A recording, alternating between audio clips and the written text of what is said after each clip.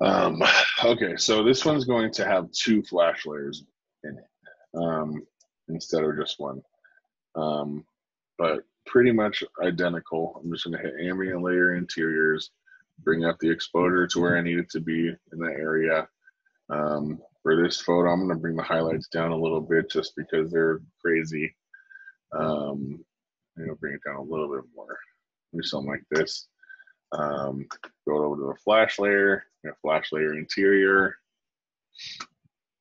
Bring that exposure where I need it. I'm going to copy this and apply it to this one. Hopefully that was everything I need, right? Yeah, it copies up most of it. Okay. And then I just want these two flash layers. So I'm kind of looking at, so obviously you see the flash here. So if you see the flash here, I must be lighting this side of the room, right? So I'm looking over here at what I want this to look like. And then I'm looking over here, kind of looking at this side. I think that's perfect. So Here, we had a question in the chat about this, and it's kind of like, how do you hide and how do you make sure that you're not overlapping the flashes and creating like a brighter spot? Will you go over that when you do the process? Yeah.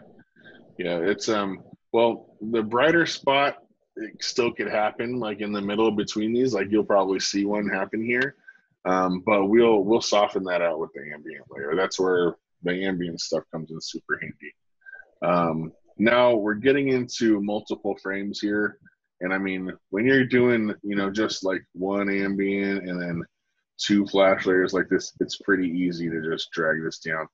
I have an action that reverses all the layers, and I usually use that. So for this one, I'll just do it like this so you can see, but we're going to probably start using the actions on the next photo.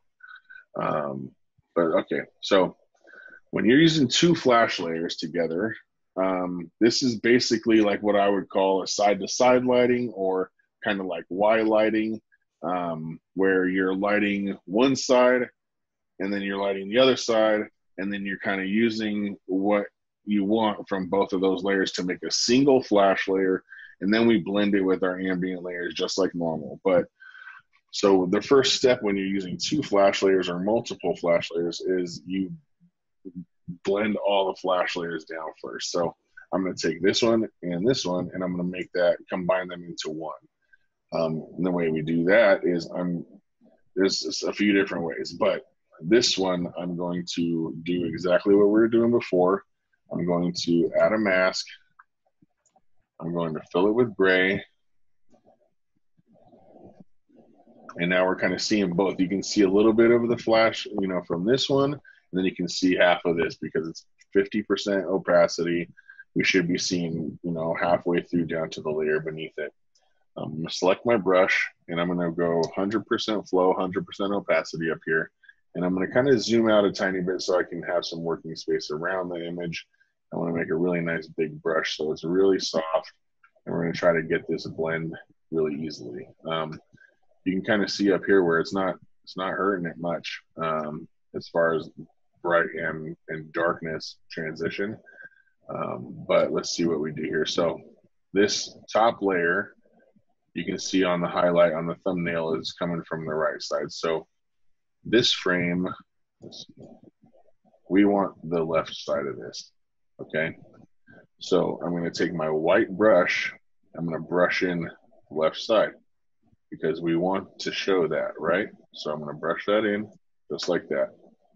Then I'm going to switch brushes, and I'm going to brush out the side we don't want. And I'm in the frame here, like you can kind of see me in the window there. So that's this obvious side we don't want to see me. So we just brush that side out. And if we can help it, I'm going to put that hotspot right above the window, so it kind of even helps tell, it's not out of line that there's light coming in there.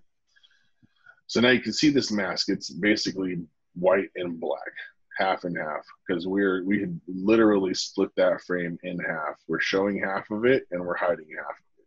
Okay. What we're going to do is take that and just merge it down.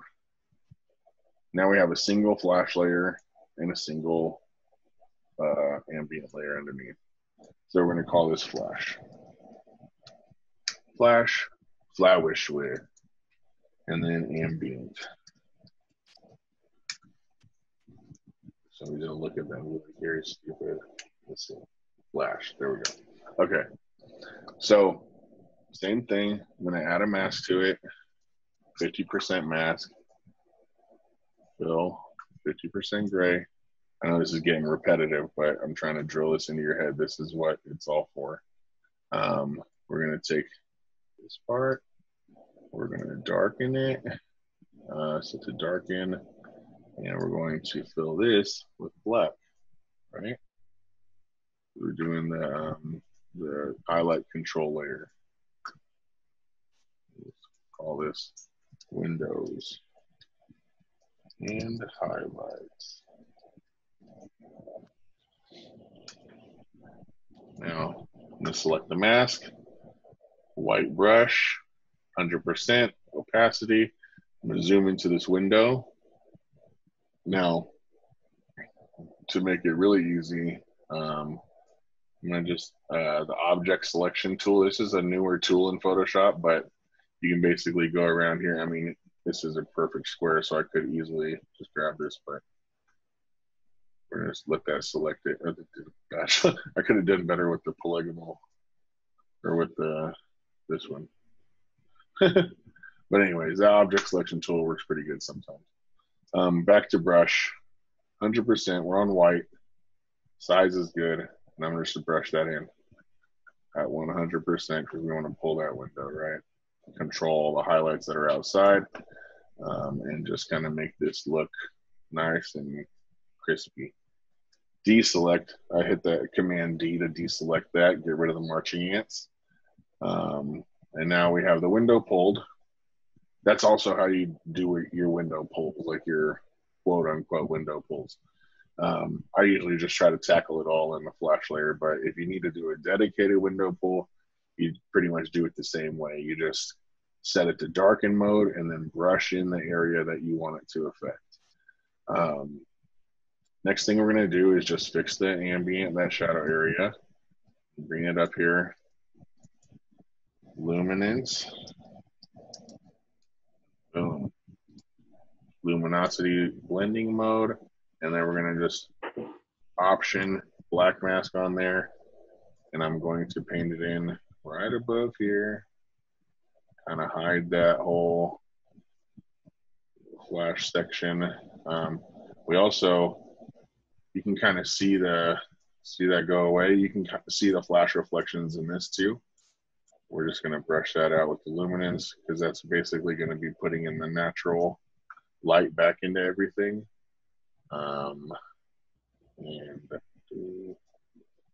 see how we kind of, in this area right here, we carried over and now it's got some bloom back in there.